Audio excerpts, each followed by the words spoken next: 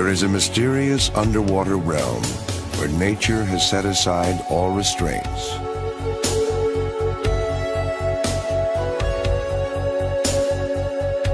It is a world riddled with labyrinths and chasms.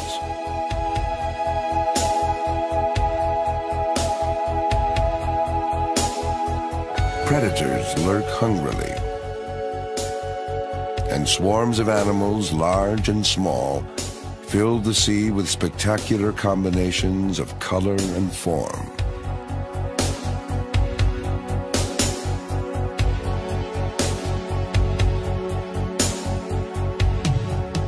Fish create a shifting, three-dimensional kaleidoscope, while sedentary creatures of every color and description weave a living Persian carpet beneath them.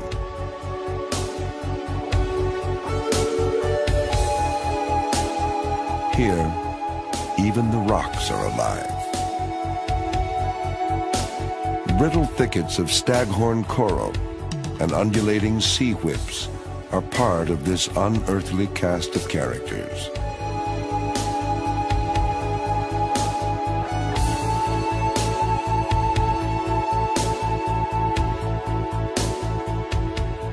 Here, where many animals look like plants,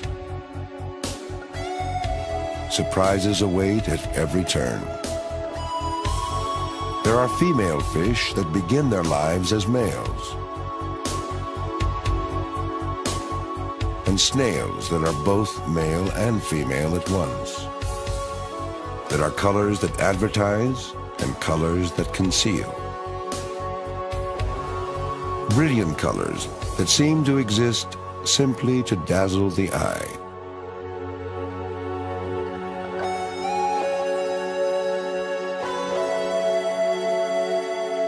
This is the enchanted realm of the Great Barrier Reef, stretching for more than 1,200 miles along Australia's eastern coast. The largest community of living organisms on Earth. It is a lush island of life in an otherwise barren tropical sea. Life here runs on a strict solar clock. Its timekeeper is light, its driving force, the need to reproduce, the need to eat, and to avoid being eaten. Even the living structure of the reef, made entirely from coral, perpetuates itself on cues from this clock, in a silent dance of life that occurs but once a year.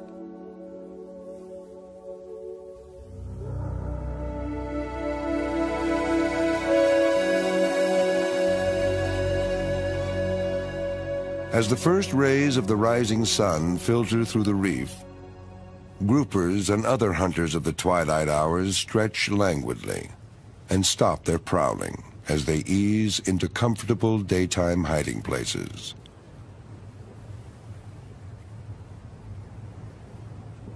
Members of the daylight shift cautiously prepare to abandon their nighttime shelters.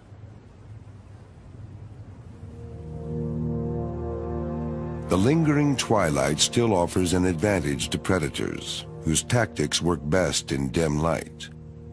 One of these, a lionfish, glides along the reef, as if secure in the knowledge that venomous spines make it an unpleasant target for others.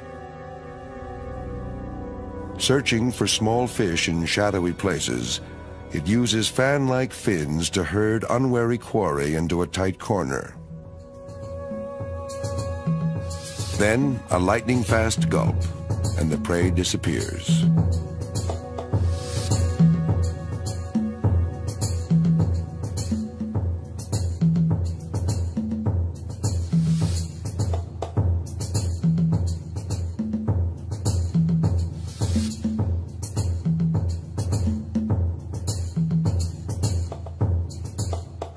Now and then, some small fish, like this baby pufferfish, seem to play with fire, nipping at the fins of the lionfish.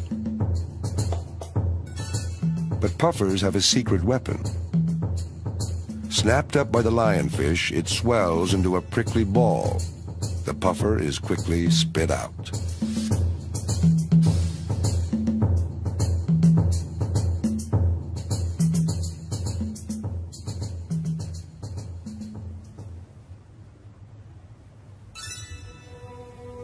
This lionfish won't eat again until dusk. His slow-paced hunting style works best in dim light, when his prey can't see very well. But lionfish, and all reef creatures, ultimately depend on the reef's most intriguing and important animals, the corals themselves.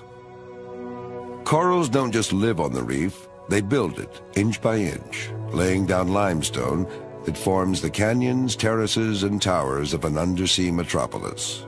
More than 500 species of coral form the Great Barrier Reef, and they grow in an incredible variety of shapes. Tabletop and staghorn corals can extend their branches as much as 6 inches each year.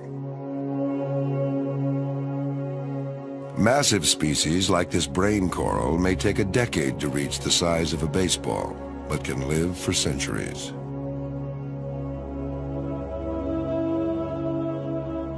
Corals built this enormous three-dimensional labyrinth.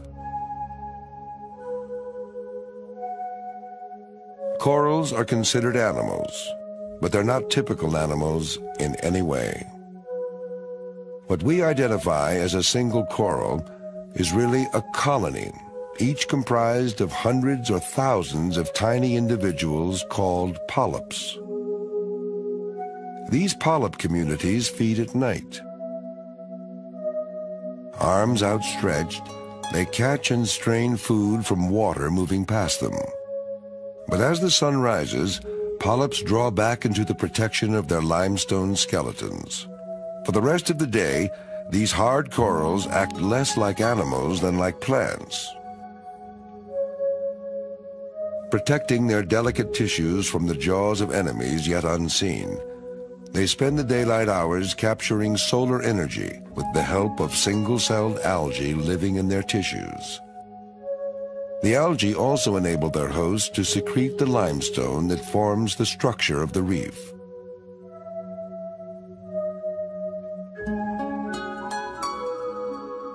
This intimate partnership helps make possible the incredible density of life here. There are some types of corals that manage to live without partners. Able to absorb nutrients directly from seawater, they thrive where hard corals would perish. Without the help of algae, these corals can't make limestone skeletons, so they don't add to the structure of the reef. Though they look fragile, they are actually tough and leathery.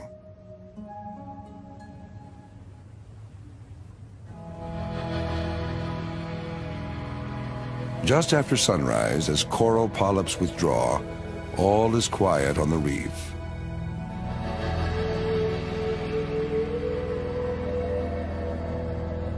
For about 20 minutes, the reef is eerily deserted. The sun rises higher. Then suddenly, the reef swarms with life. Fish pour out of reef caves and crevices to feed through the daylight hours. Their eyes, finely tuned for sharp color vision, see as well or better than our own.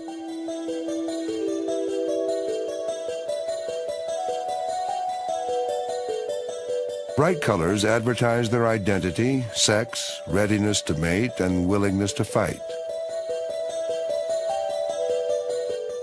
There are hundreds of species, each of which has its own way of surviving on the reef.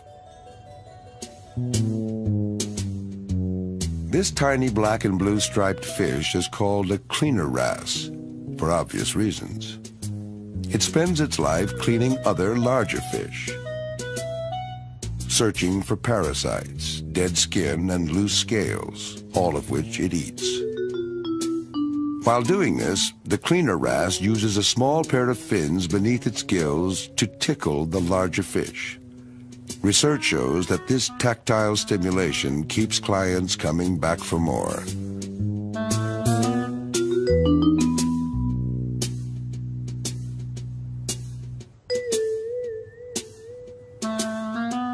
Each cleaner wrasse has its own territory called a cleaning station.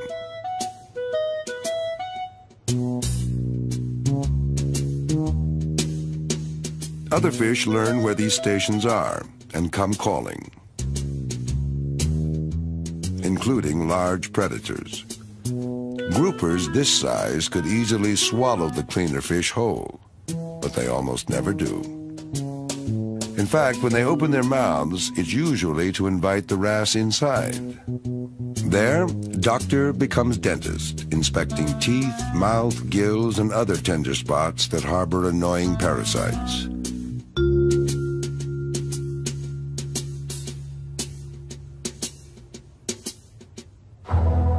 Even ill-tempered moray eels seem eager for the cleaner's attention. Morays are normally reclusive by day, preferring to keep most of their body hidden in a coral tunnel. At night, they hunt by smell and taste. Different species of moray range from a few inches in length to the size of a full-grown cow. Though they rarely attack divers unless provoked, their backward-pointing teeth make escaping from their bite difficult and painful. The morning rush hour is in full swing as fish migrate between resting and feeding areas. These fish are plant eaters, consuming algae that would otherwise carpet the reef surface. Food can be so scarce that this parrotfish tries to feed on the waste of others, recycling food that has been collected but not quite digested. Some fish take time to get acquainted.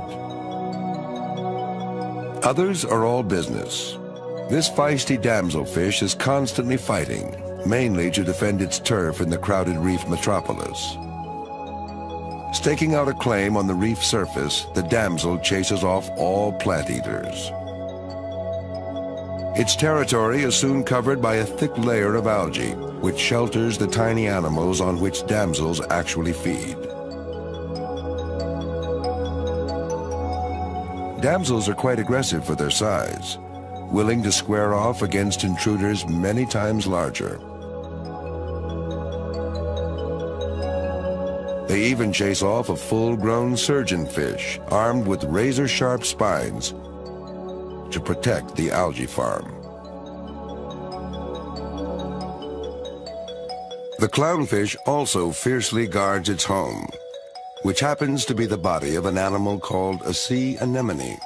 This may be the most famous partnership on the reef.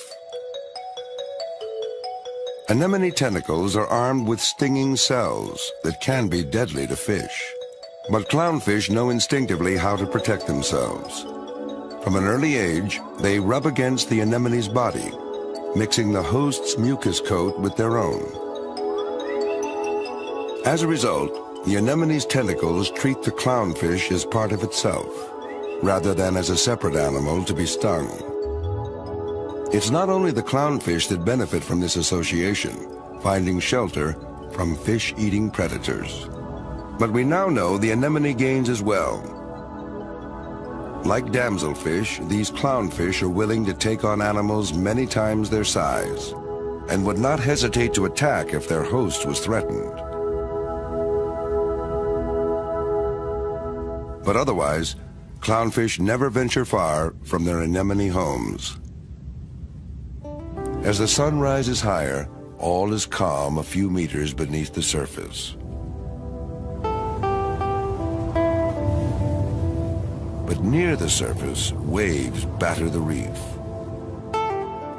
The action of the water carves deep channels in the face of the reef. Beyond the breaking waves, the water is shallow and calm. As the tide ebbs, corals are exposed to air. Water rushes past them out to sea.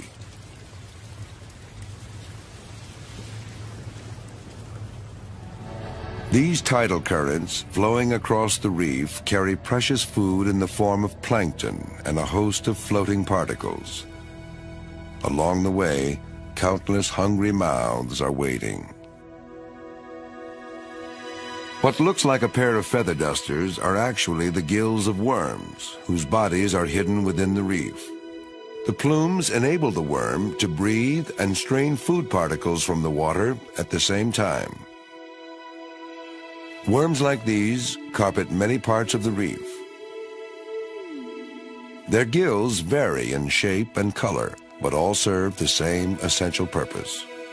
Though these delicate structures may seem vulnerable to passing fish, they can withdraw in an instant if a shadow passes overhead.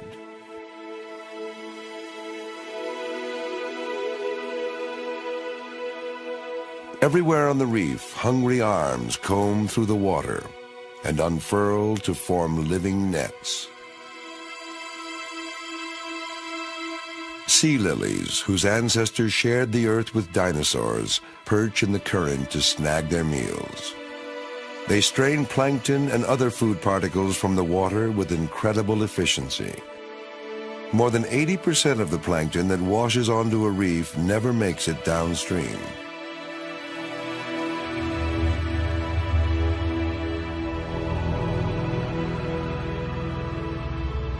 The great whale shark, one of the sea's largest inhabitants, feeds on some of the smallest. These filter-feeding behemoths pump enough water through their gills every day to fill 5,000 swimming pools. Cruising with their mouths open, they strain enough plankton from the water to feed their massive bulk, which can reach 12 tons. The manta ray is another huge filter feeder. Though their wingspan can reach up to 7 meters, they too feed on tiny plankton. Twin scoops framing their mouth funnel water into bulging gullets.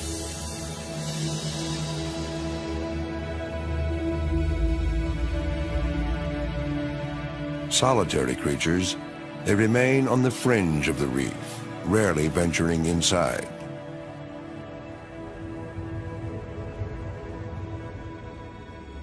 Meanwhile, on the hundreds of sandy coral islands that line the reef, the sun is high and the tide is low.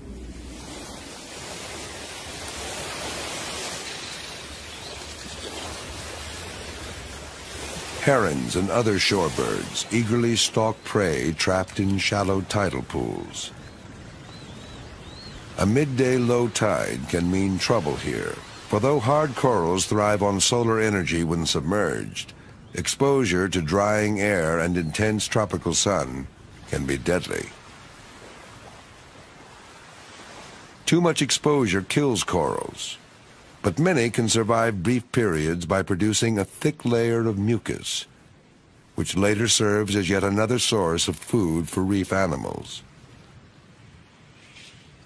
High above the reef, frigate birds and gannets hunt for fish that they scoop from the water or steal from each other. Below wait their hungry chicks. Parents sit on their young, not to keep them warm, but to shelter them from the blazing sun. By hunting at sea and bringing food home, seabirds help fertilize the grasses and shrubs where they nest. Back underwater, midday and low tide, things are quiet on the reef.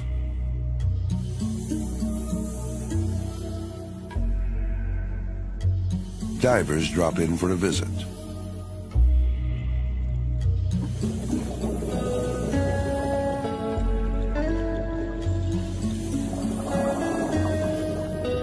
Their destination today is a small wreck claimed by the reef over a century ago.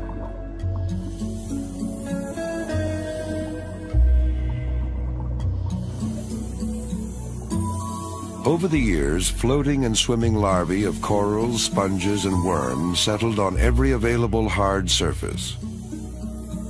In time, they grew into a miniature reef. Its shape still testifies to human handiwork, but its carpet of life is now home to scores of reef species.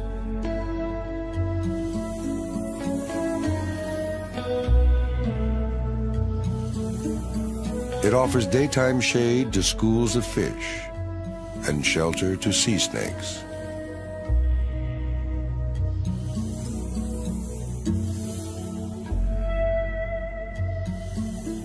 Sea turtles also find plenty of food here. Their powerful jaws make short work of even the toughest shells.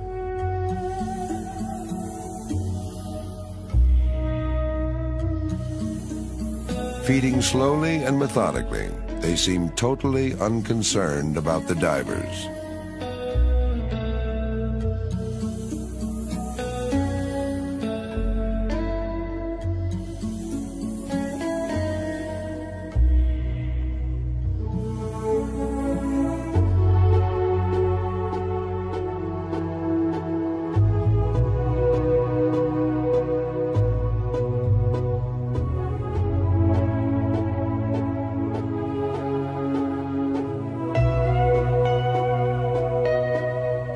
In the open water around the wreck, giant rays glide like birds in slow-motion flight.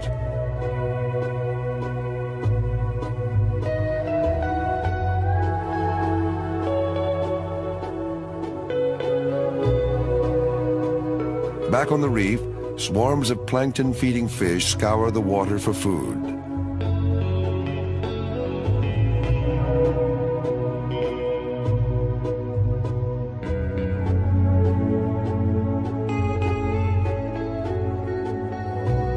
Among the largest daytime fish are parrotfish, which often roam the reef in large schools. Using powerful beaks and jaws, they spend most of the day grazing on what looks like dead coral. They are after the algae that grow on and in this porous limestone. Every day, they process many times their body weight in coral rubble, keeping the reef surface free of excess algae and returning limestone as finely pulverized sand.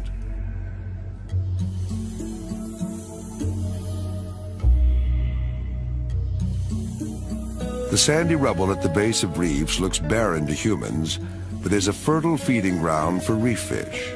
This wrasse leaves no stone unturned in its search for worms and other delicacies. Nearby, goatfish cruise hungrily. Their search for food is guided by pairs of chin barbels, which may look like whiskers but are covered with taste buds. They probe the sand, detecting buried prey. So successful are goatfish in finding food that they rarely hunt alone. Wherever they go, they are followed by freeloaders, eager to snatch any small animals scared up by the goatfish during their search.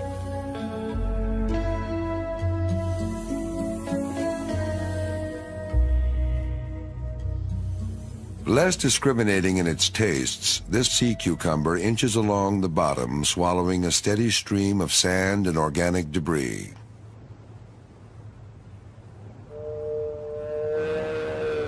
Digesting what he can, he expels the rest.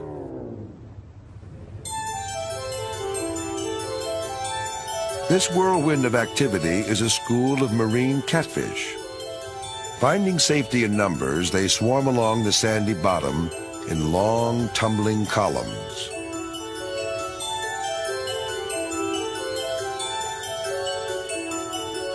Those in the middle are safest, but least likely to snag a meal.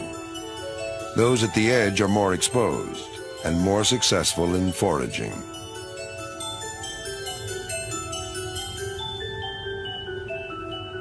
Other species shun crowds. These butterfly fish hunt as they live, in mated pairs, which stay together for life.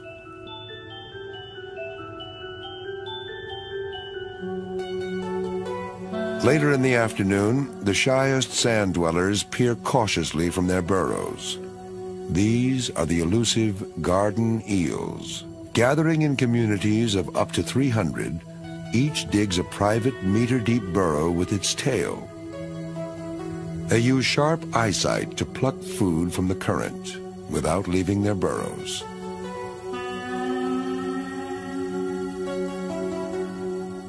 If threatened, they can disappear in an instant.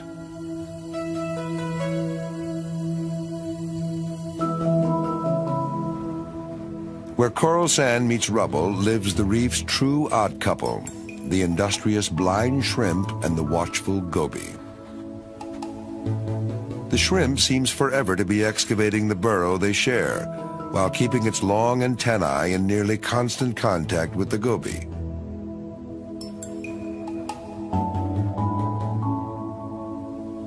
Like a guard dog, the goby eyes the surroundings for enemies, whose presence it signals with a flick of its tail.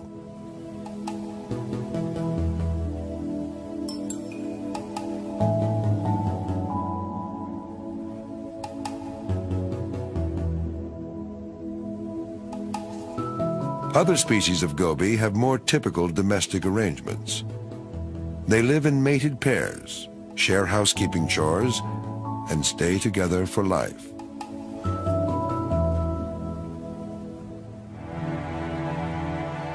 As afternoon fades into early evening, lengthening shadows signal approaching danger for daytime fish. Plankton feeders become less bold and hug the reef more closely. The reason for their unease is soon obvious, as schools of predators gather and cruise along the reef. Among the first to appear are jacks and small barracuda. None of them are hunting yet.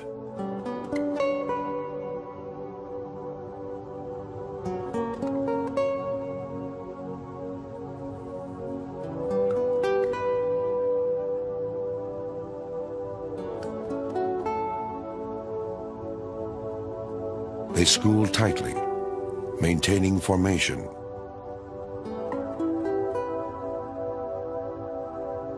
Moving and turning together.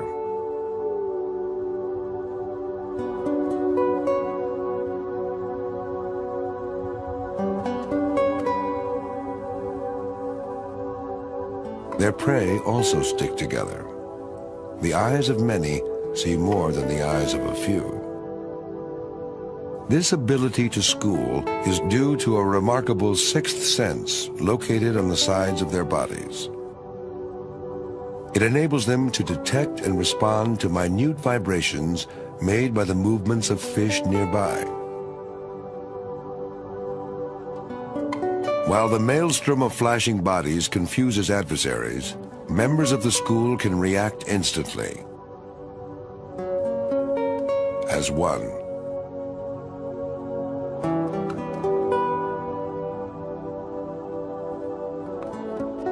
As twilight approaches, the reef takes on a heightened tension.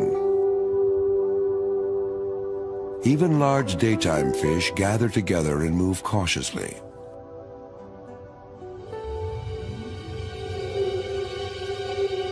Predators circle, ever bolder, ever closer.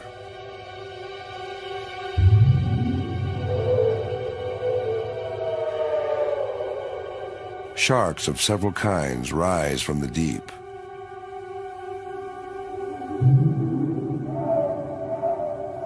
While others become more active.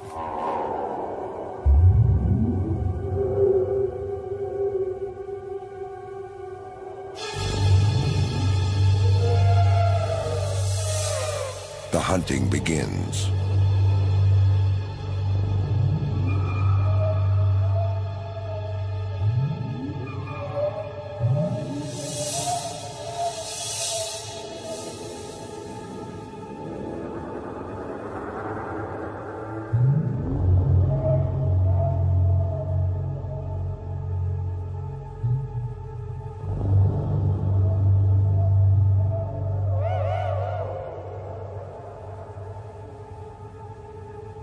Soon another predator joins the fray.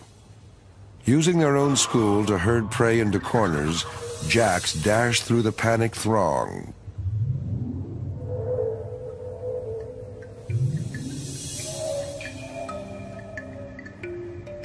Ambush hunters like this small grouper benefit from the confusion. As prey are forced close to the reef by jacks, they become disoriented and easy targets for well-aimed jaws.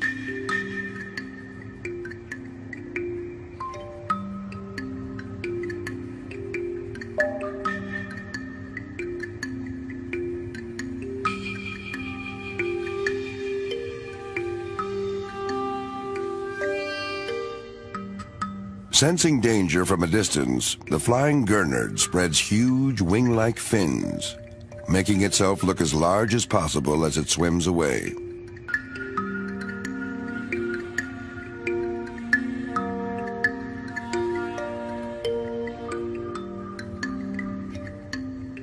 A razor wrasse dives for cover at the first hint of trouble. Lacking a true burrow, it knows where sand is soft.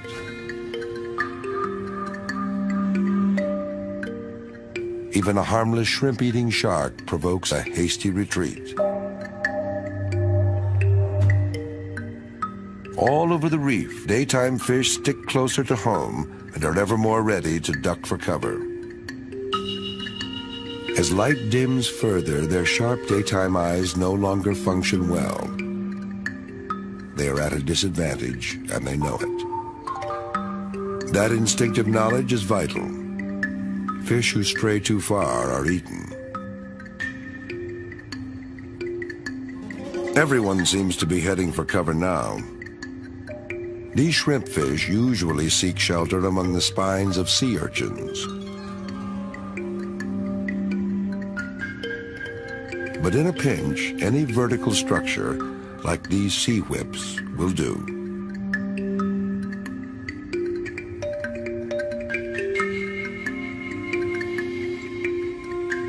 The day shift is heading for home, but on a reef, commuting at rush hour is dangerous.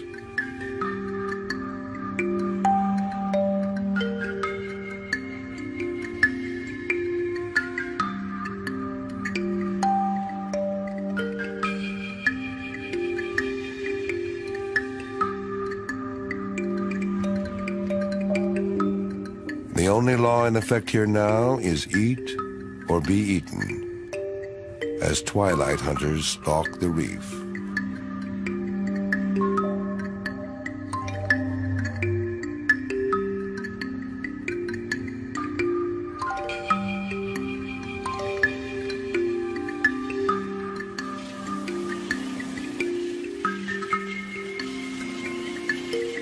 In the air above the reef, seabirds return home to roost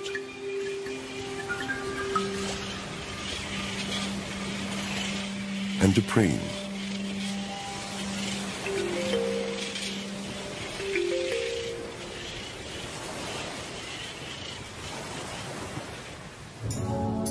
While below, despite the dangers, certain species prepare to risk their lives to mate.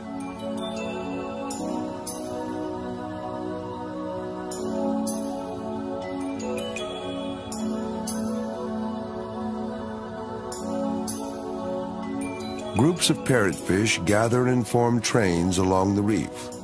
They aren't oblivious to the ever-present threat of cruising predators, but they risk their lives to give their eggs a chance to escape the daytime horde. Above the reef at sunset, damsels court in pairs and small groups, while parrotfish prepare for an evening of wild abandon. Milling about beneath the surface, they suddenly shoot upward, releasing clouds of eggs and sperm in unison. Chemical cues help the sperm find eggs in the swirling water.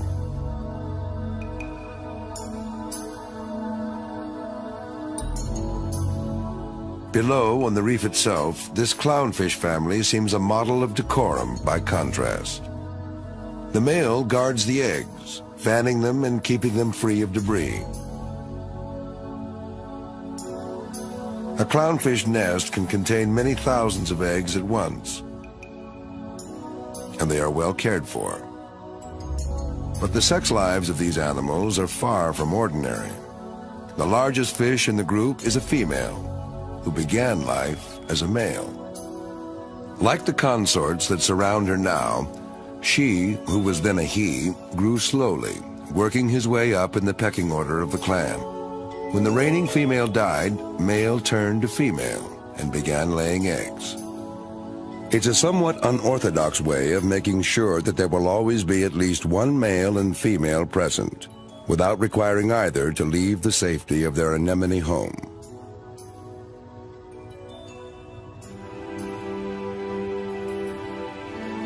This female cuttlefish is just as fastidious about protecting her eggs.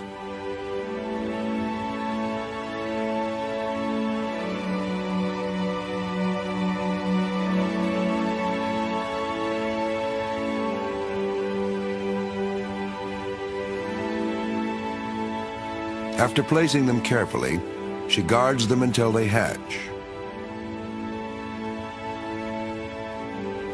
Shortly after, she will die.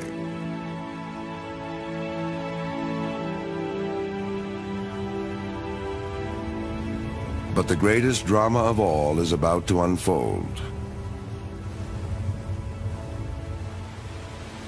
It is nightfall. The moon rises and exerts its own power over the creatures of the reef.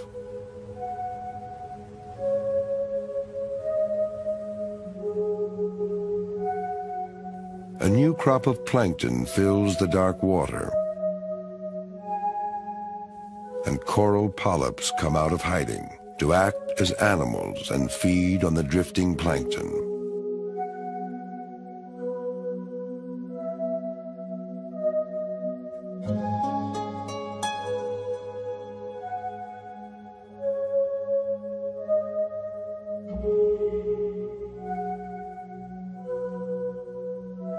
Once active daytime fish settle down and sleep.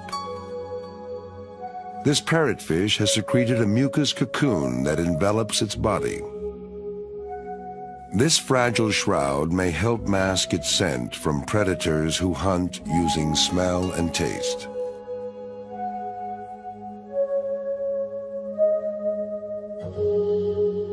With the last daytime fish gone, the reef undergoes an amazing transformation as an unearthly crew of nighttime creatures crawls out of their shelters. What daylight exposes, darkness conceals, and what sunshine forbids, shadows allow. Daytime divers never see any of these fascinating animals.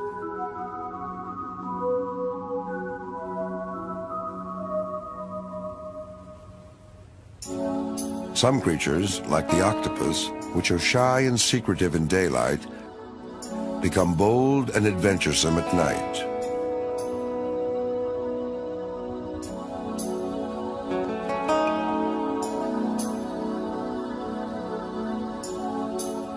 Their patterned skin is filled with sacs called chromatophores that change color on command.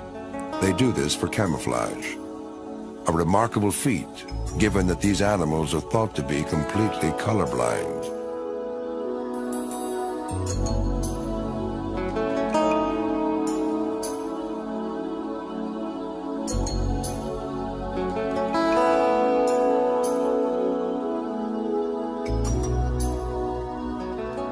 The cuttlefish is also colorblind and camouflaged, but it has sharp vision and quick reflexes which serve it well as a predator.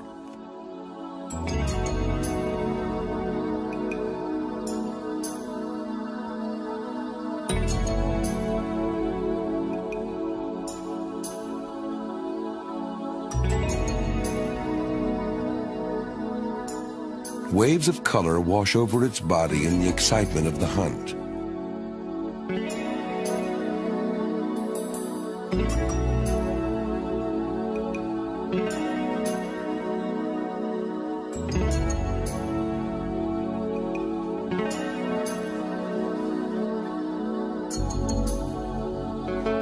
Elsewhere on the nighttime reef, harlequin shrimp manipulate their prey, a starfish.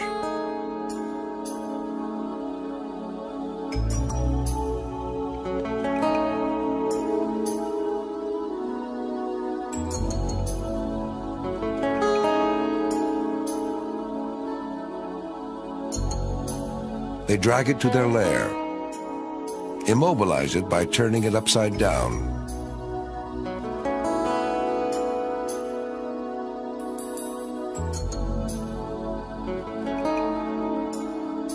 and spend the next several days devouring it alive from the tips of its arms towards the center.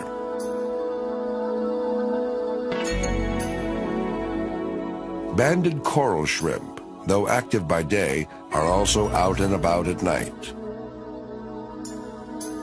They use claws and parts of their mouths to take over the job performed by cleaner wrasses during the day.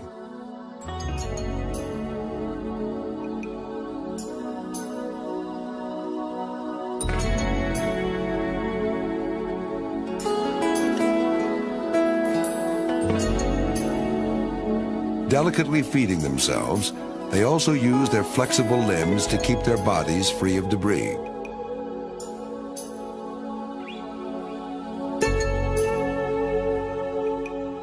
A host of other tiny animals, such as this transparent shrimp, have scarcely been identified because they hide so well and live in out-of-the-way places.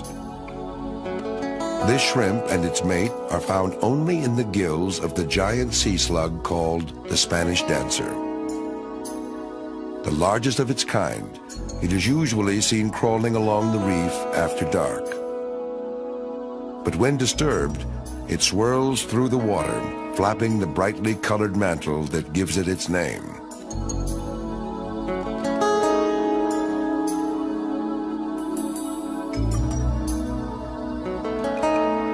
Most of its relatives are smaller, but no less fascinating. They have dispensed with the protective shell carried by their terrestrial kin, the snails. Their gills are born naked on their backs, hence the scientific name nudibranch. Lacking shells, they seem defenseless, but that is hardly the case. In place of armor, they carry chemical weapons, usually compounds that taste foul, are poisonous, or both. Often, they acquire and concentrate those poisons from sponges they eat. Their electric colors advertise their toxic cargo. Though rarely seen on the surface of the reef by day, they are common in reef caves and are out in the open at night.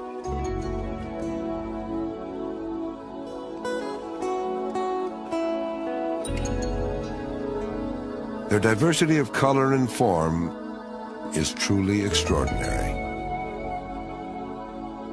Some of them seem too bizarre to be real.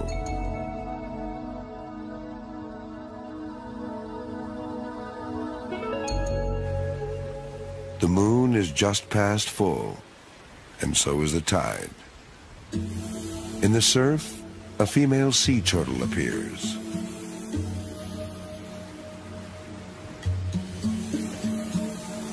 She has returned to the very same beach where she hatched years ago.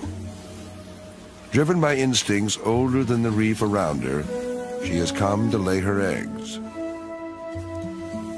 depositing them in a hole she digs in dry sand. Used to floating in water, she breathes with difficulty, unaccustomed to supporting her full weight. The sex of her young will be determined by the temperature of the sand. At this time of year, most will be male.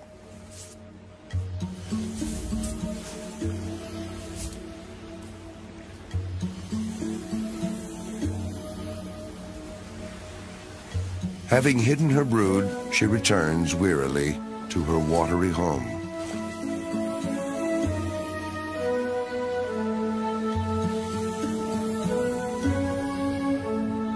As she swims out to sea, humans arrive to search the darkened reef for its nocturnal treasures.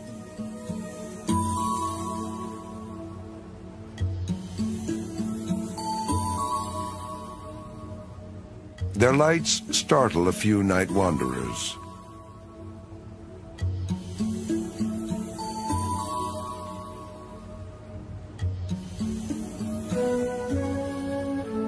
These divers, though they bide their time inspecting coral caves, have come to witness a once-a-year event. With the moon 5 days past full and the sea warm, the living reef prepares to reproduce itself. In the dead of night, polyps stop feeding and ready themselves to release eggs and sperm.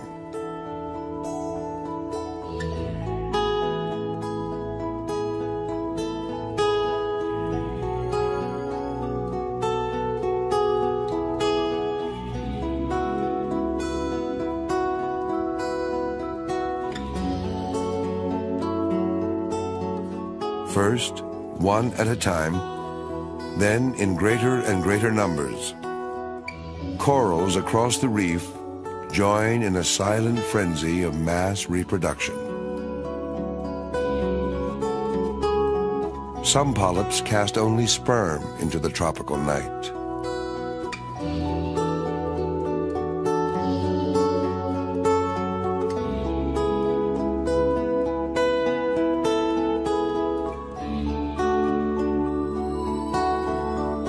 Others produce only eggs.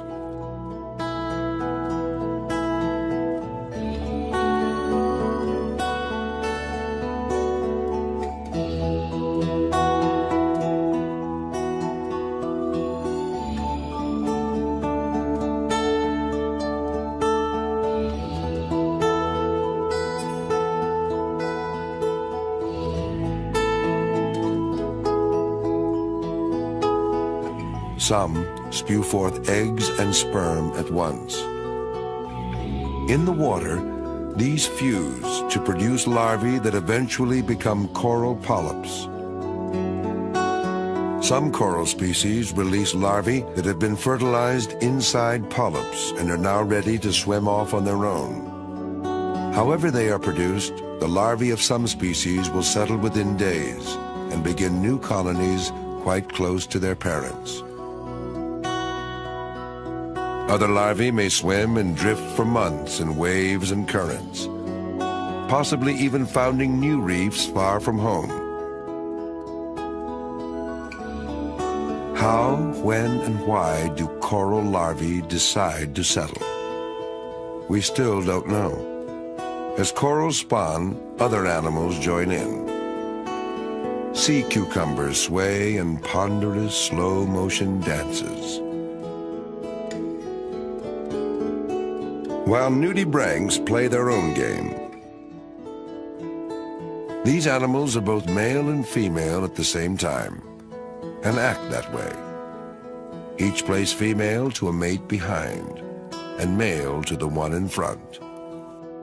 And then, sometimes, they switch positions. All around, the water is filled with coral spawn. Sperm follows scent trails to eggs of their own species. Hidden worms release long sections of their bodies that are filled with their eggs and sperm.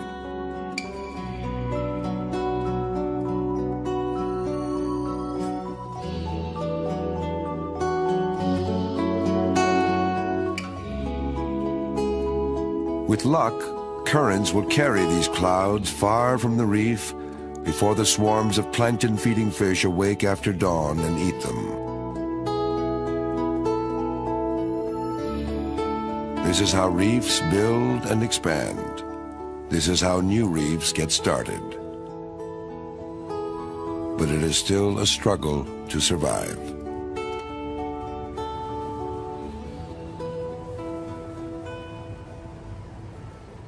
By the light of the next day, hungry fish swarm to feast on a rare treat, a giant slick of congealed coral eggs and sperm. The vast majority of the spawn will not survive.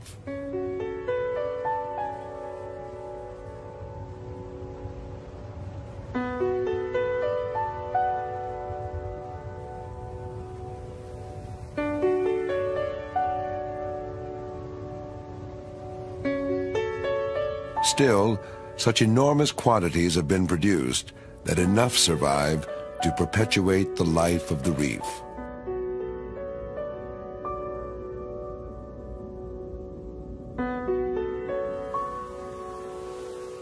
Meanwhile, back on the beach, hatchling turtles from an earlier clutch dig out from their sandy nest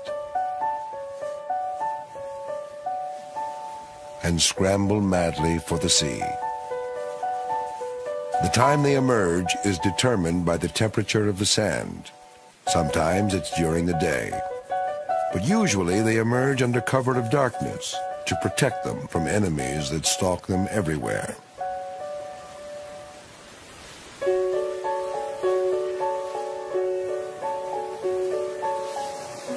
The first moments of their journey are the most perilous, as they run a gauntlet of hungry mouths. Only because of their numbers do any reach the relative safety of the surf.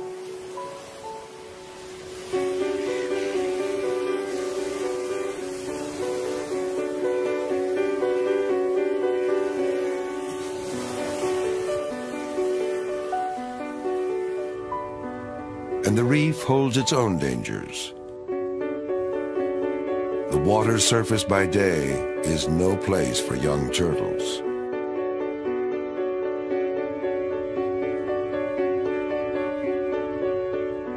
Of the few that escape to open water, some will grow to a safe size and will return someday to call the reef home. Much of their life remains a mystery, like the drifting coral spawn.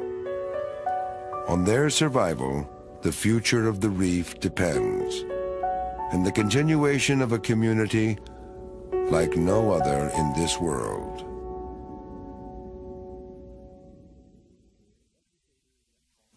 Educators and home viewers can purchase this and many other NOVA programs for $19.95 plus shipping and handling.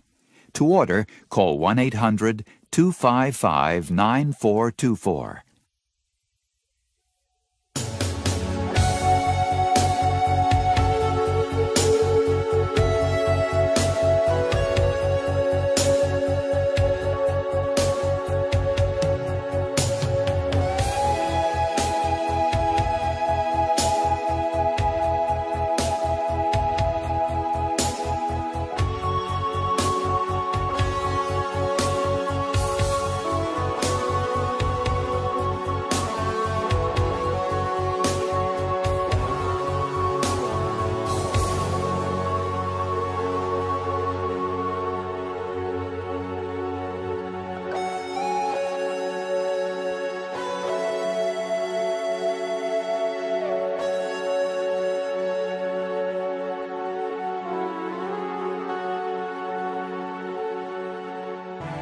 As afternoon fades into early evening, lengthening shadows signal approaching danger for daytime fish.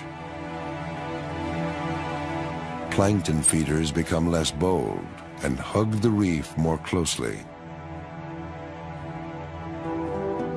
The reason for their unease is soon obvious, as schools of predators gather and cruise along the reef. Among the first to appear are jacks and small barracuda. None of them are hunting yet.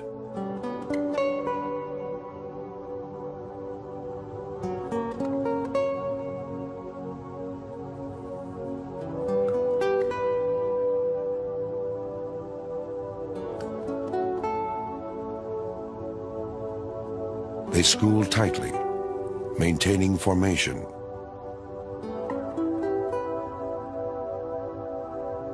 Moving and turning together.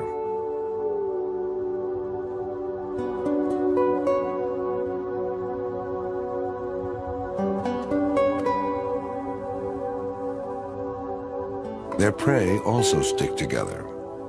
The eyes of many see more than the eyes of a few. This ability to school is due to a remarkable sixth sense located on the sides of their bodies. It enables them to detect and respond to minute vibrations made by the movements of fish nearby. While the maelstrom of flashing bodies confuses adversaries, members of the school can react instantly. as one.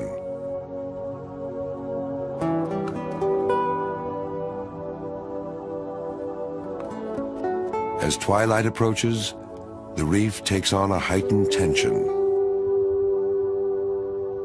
Even large daytime fish gather together and move cautiously.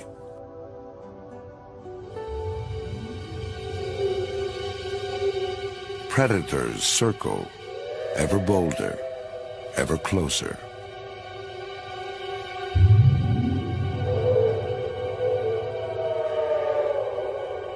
Sharks of several kinds rise from the deep.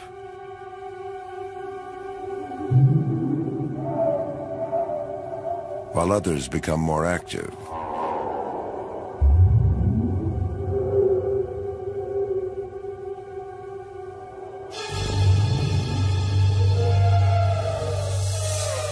The hunting begins less provoked.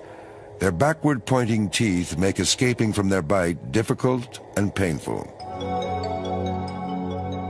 The morning rush hour is in full swing as fish migrate between resting and feeding areas. These fish are plant eaters, consuming algae that would otherwise carpet the reef surface. Food can be so scarce that this parrotfish tries to feed on the waste of others, recycling food that has been collected but not quite digested. Some fish take time to get acquainted. Others are all business. This feisty damselfish is constantly fighting, mainly to defend its turf in the crowded reef metropolis. Staking out a claim on the reef surface, the damsel chases off all plant eaters. Its territory is soon covered by a thick layer of algae, which shelters the tiny animals on which damsels actually feed. Damsels are quite aggressive for their size, willing to square off against intruders many times larger. They even chase off a full-grown surgeonfish armed with razor-sharp spines to protect the algae farm. The clownfish also fiercely guards its home, which happens to be the body of an animal called a sea anemone. This may be the most famous partnership on the reef. Anemone tentacles are armed with stinging cells that can be deadly to fish. But clownfish know instinctively how to protect themselves. From an early age, they rub against the anemone's body, mixing the host's mucus coat with their own. As a result, the anemone's tentacles treat the clownfish as part of itself, rather than as a separate animal to be stung. It's not only the clownfish that benefit from this association, finding shelter from fish-eating predators. But we now know the anemone gains as well. Like damselfish, these clownfish are willing to take on animals many times their size, and would not hesitate to attack if their host was threatened. But otherwise, clownfish never venture far from their anemone homes. As the sun rises higher, all is calm a few meters beneath the surface. But near the surface, waves batter the reef. The action of the water carves deep channels.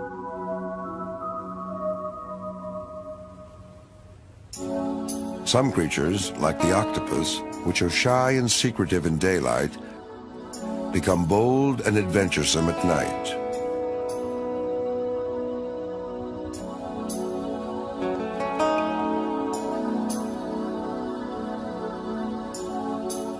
Their patterned skin is filled with sacs called chromatophores that change color on command. They do this for camouflage. A remarkable feat, given that these animals are thought to be completely colorblind.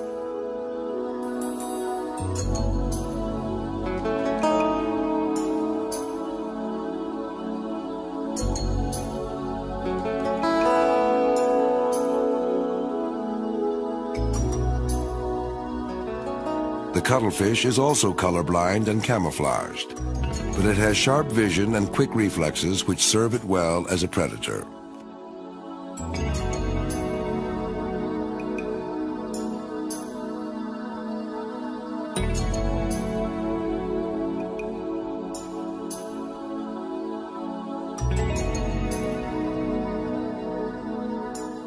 Waves of color wash over its body in the excitement of the hunt.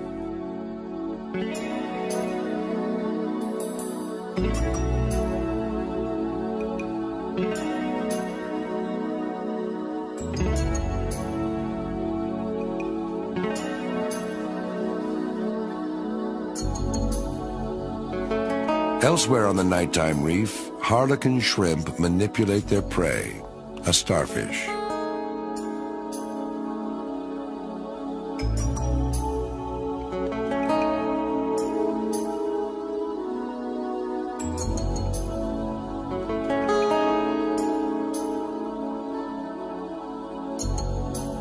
They drag it to their lair, immobilize it by turning it upside down.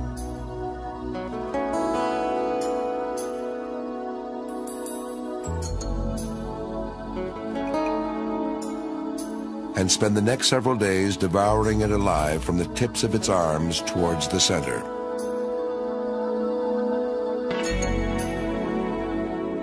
Banded coral shrimp, though active by day, are also out and about at night. They use claws and parts of their mouths to take over the job performed by cleaner wrasses during the day.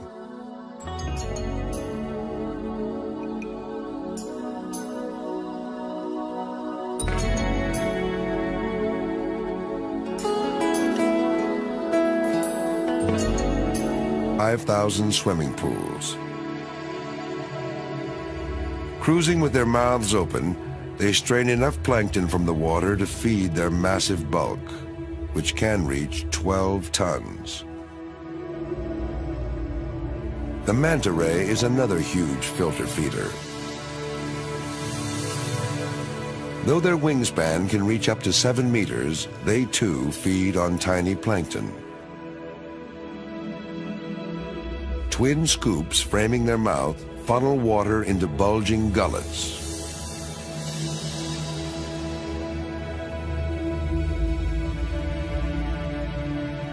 Solitary creatures, they remain on the fringe of the reef, rarely venturing inside.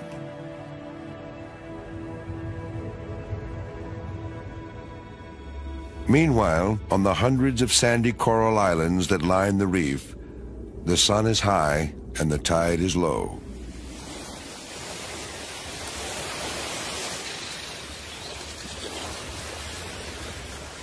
Herons and other shorebirds eagerly stalk prey trapped in shallow tidal pools. A midday low tide can mean trouble here, for though hard corals thrive on solar energy when submerged, exposure to drying air and intense tropical sun can be deadly. Too much exposure kills corals, but many can survive brief periods by producing a thick layer of mucus, which later serves as yet another source of food for reef animals. High above the reef, frigate birds and gannets hunt for fish that they scoop from the water or steal from each other. Below wait their hungry chicks. Parents sit on their young, not to keep them warm, but to shelter them from the blazing sun. By hunting at sea and bringing food home, seabirds help fertilize the grasses and shrubs where they nest. Back underwater, midday and low tide, things are quiet on the reef.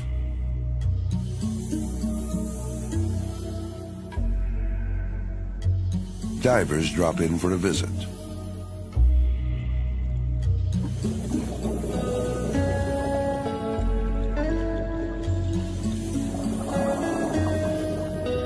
Their destination today is a small wreck claimed by the reef over a century ago.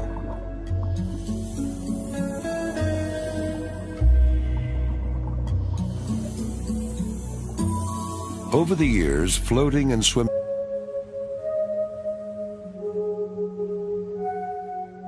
a new crop of plankton fills the dark water,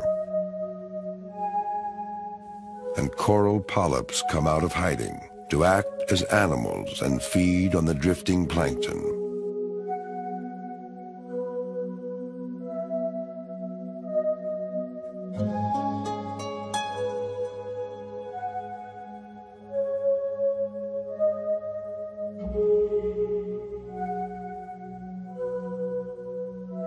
Once active daytime fish settle down and sleep. This parrotfish has secreted a mucus cocoon that envelops its body. This fragile shroud may help mask its scent from predators who hunt using smell and taste.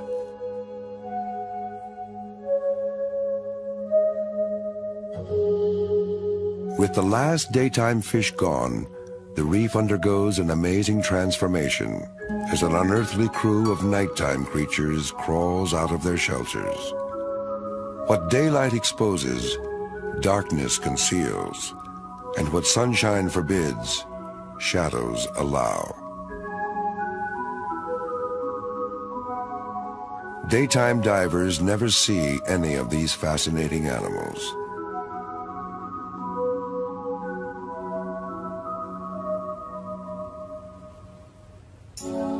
Some creatures, like the octopus, which are shy and secretive in daylight, become bold and adventuresome at night.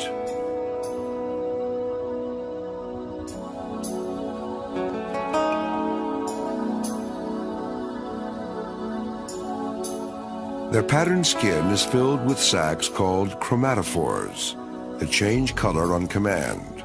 They do this for camouflage. A remarkable feat, given that these animals are thought to be completely colorblind.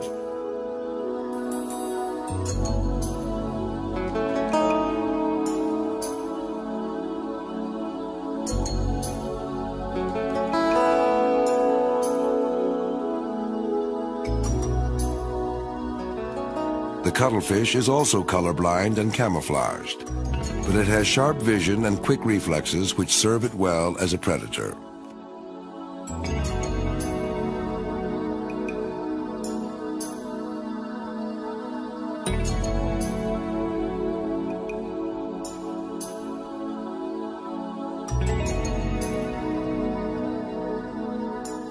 Waves of color wash over its body in the excitement of the hunt. Towers of an undersea metropolis. More than 500 species of coral form the Great Barrier Reef, and they grow in an incredible variety of shapes. Tabletop and staghorn corals can extend their branches as much as 6 inches each year. Massive species like this brain coral may take a decade to reach the size of a baseball, but can live for centuries.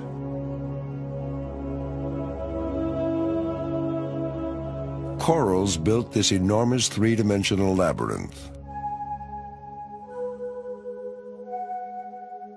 Corals are considered animals, but they're not typical animals in any way.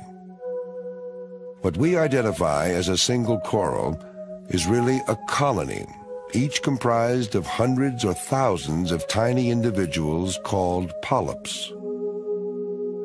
These polyp communities feed at night.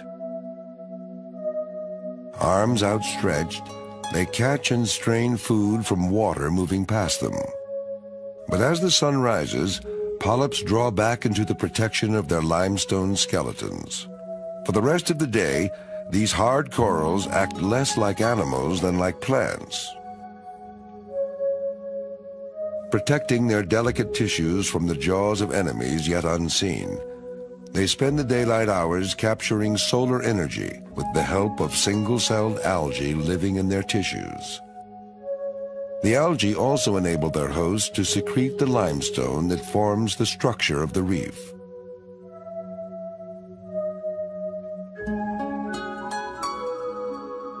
This intimate partnership helps make possible the incredible density of life here.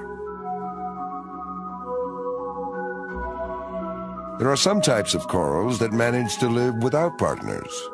Able to absorb nutrients directly from seawater, they thrive where hard corals would perish.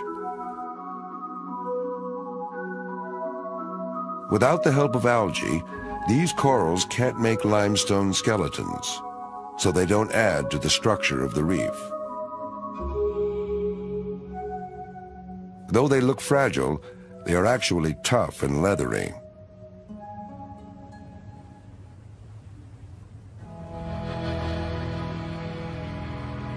Just after sunrise, as coral polyps withdraw, all is quiet on the reef.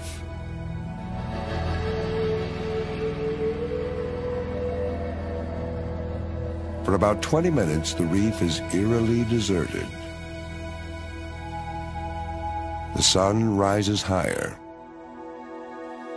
now ready to swim off on their own. However they are produced, the larvae of some species will settle within days and begin new colonies quite close to their parents. Other larvae may swim and drift for months in waves and currents, possibly even founding new reefs far from home. How, when, and why do coral larvae decide to settle? We still don't know. As corals spawn, other animals join in. Sea cucumbers sway in ponderous slow-motion dances, while nudibranchs play their own game. These animals are both male and female at the same time, and act that way. Each plays female to a mate behind, and male to the one in front. And then, sometimes, they switch positions. All around, the water is filled with coral spawn. Sperm follows scent trails to eggs of their own species. Hidden worms release long sections of their bodies that are filled with their eggs and sperm.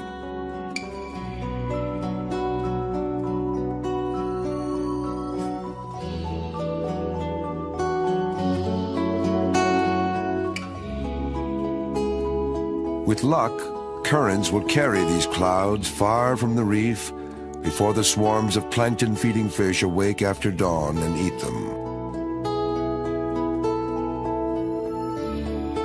This is how reefs build and expand. This is how new reefs get started. But it is still a struggle to survive.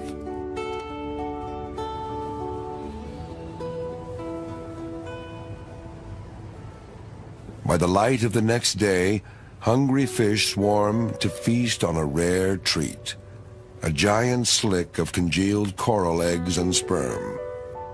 The vast majority of the spawn will not survive.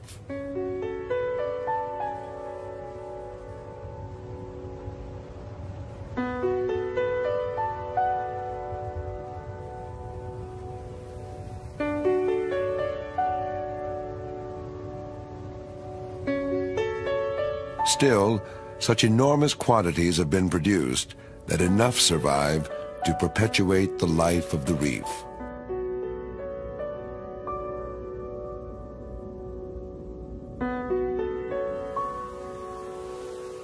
Meanwhile, back on the beach, feeding slowly and methodically, they seem totally unconcerned about the divers.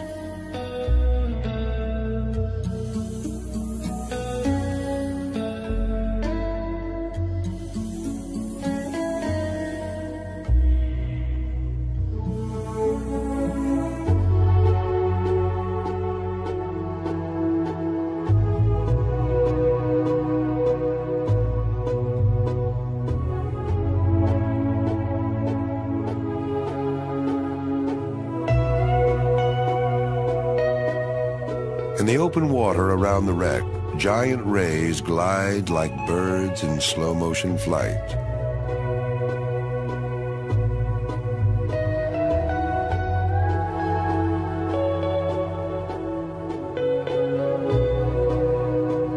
Back on the reef, swarms of plankton-feeding fish scour the water for food.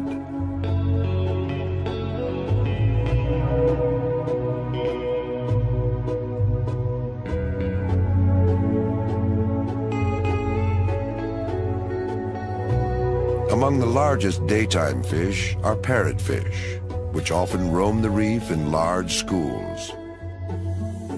Using powerful beaks and jaws, they spend most of the day grazing on what looks like dead coral. They are after the algae that grow on and in this porous limestone.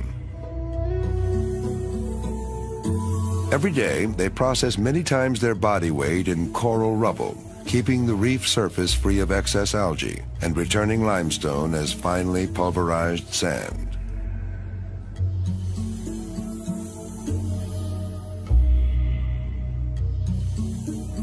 The sandy rubble at the base of reefs looks barren to humans, but is a fertile feeding ground for reef fish.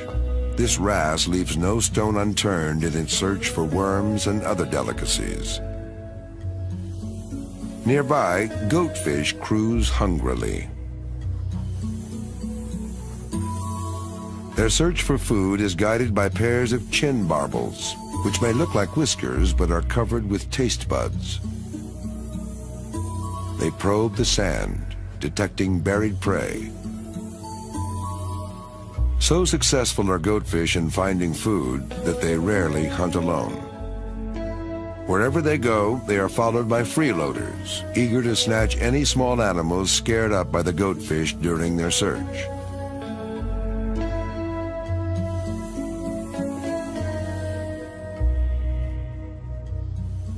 Less discriminating in its tastes, this sea cucumber inches along the bottom, swallowing ascetes no longer function well. They are at a disadvantage, and they know it. That instinctive knowledge is vital. Fish who stray too far are eaten. Everyone seems to be heading for cover now. These shrimp fish usually seek shelter among the spines of sea urchins. But in a pinch, any vertical structure, like these sea whips, will do.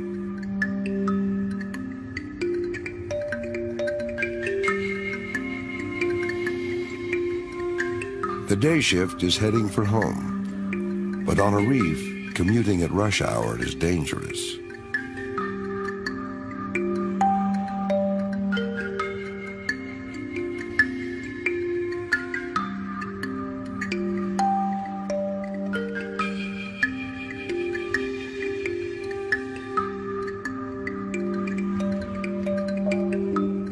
The only law in effect here now is eat or be eaten, as twilight hunters stalk the reef.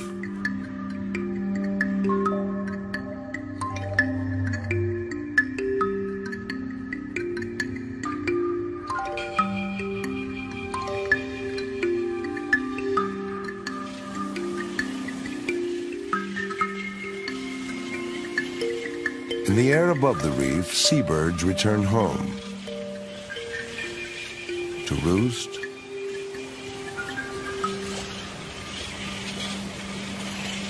and to preen.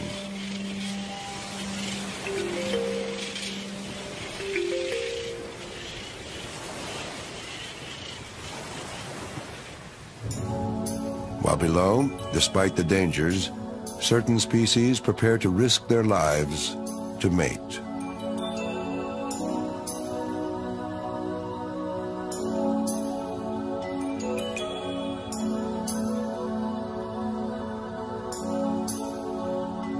Groups of parrotfish gather and form trains along the reef. They aren't oblivious to the ever-present threat of cruising predators, but they risk their lives to give their eggs a chance to escape the daytime horde. Above the reef at sunset, damsels court in pairs and small groups, while parrotfish prepare for an evening of wild abandon. Milling about beneath the surface, they suddenly shoot upward, releasing clouds of eggs and sperm in unison. chemical cues help the sperm find eggs in the swirling water. Couple the industrious blind shrimp and the watchful goby. The shrimp seems forever to be excavating the burrow they share, while keeping its long antennae in nearly constant contact with the goby.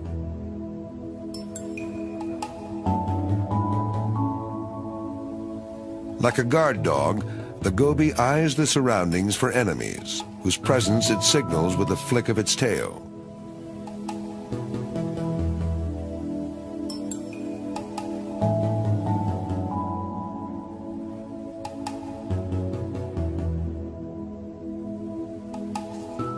Other species of goby have more typical domestic arrangements.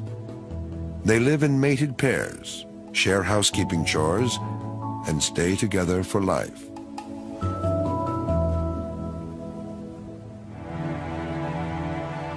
As afternoon fades into early evening, lengthening shadows signal approaching danger for daytime fish.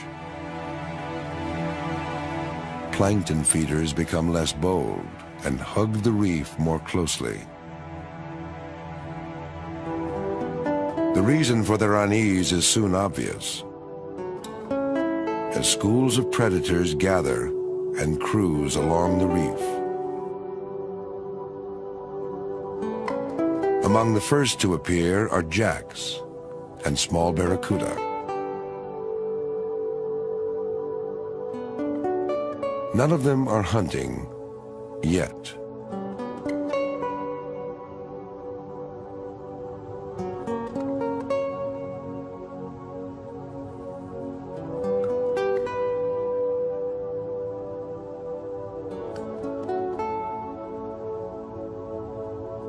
They school tightly, maintaining formation.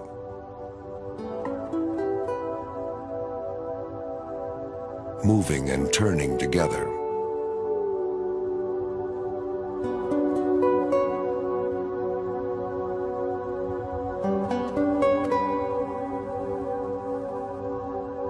Their prey also stick together.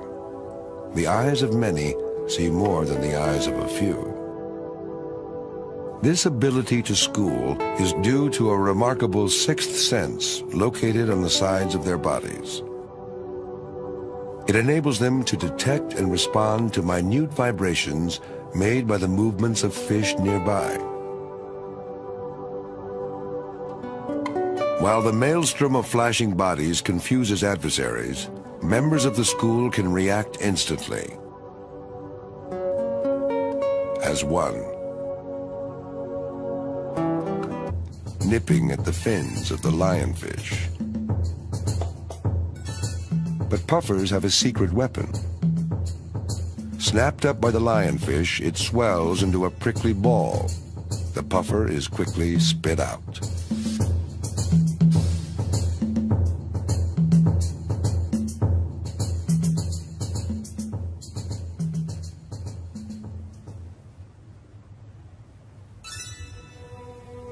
This lionfish won't eat again until dusk. His slow-paced hunting style works best in dim light, when his prey can't see very well. But lionfish, and all reef creatures, ultimately depend on the reef's most intriguing and important animals, the corals themselves.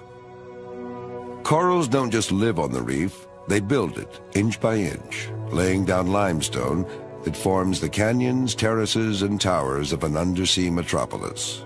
More than 500 species of coral form the Great Barrier Reef, and they grow in an incredible variety of shapes. Tabletop and staghorn corals can extend their branches as much as 6 inches each year. Massive species like this brain coral may take a decade to reach the size of a baseball, but can live for centuries.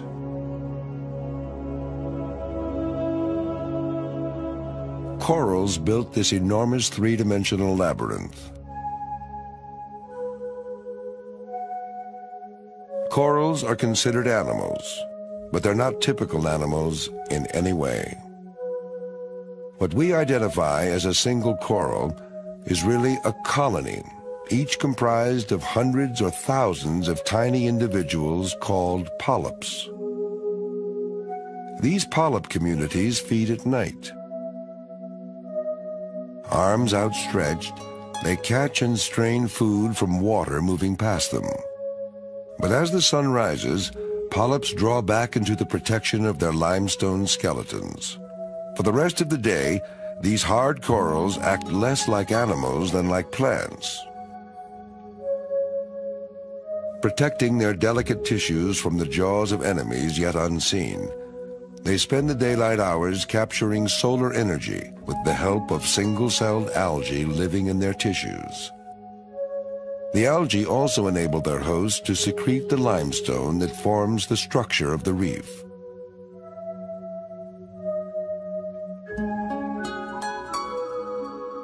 This intimate partnership helps make possible the incredible density of life here.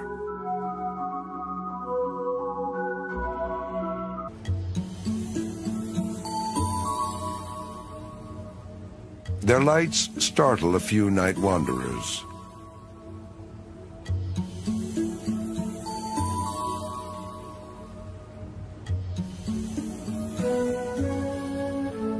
These divers, though they bide their time inspecting coral caves, have come to witness a once-a-year event. With the moon 5 days past full and the sea warm, the living reef prepares to reproduce itself. In the dead of night, polyps stop feeding and ready themselves to release eggs and sperm.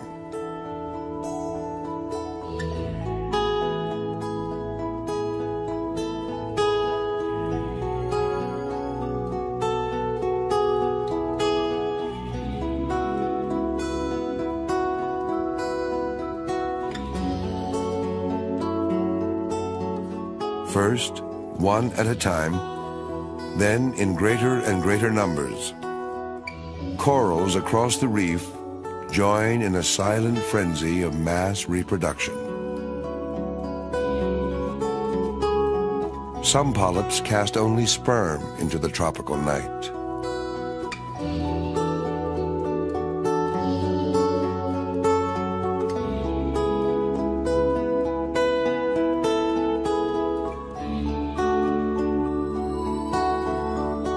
Others produce only eggs.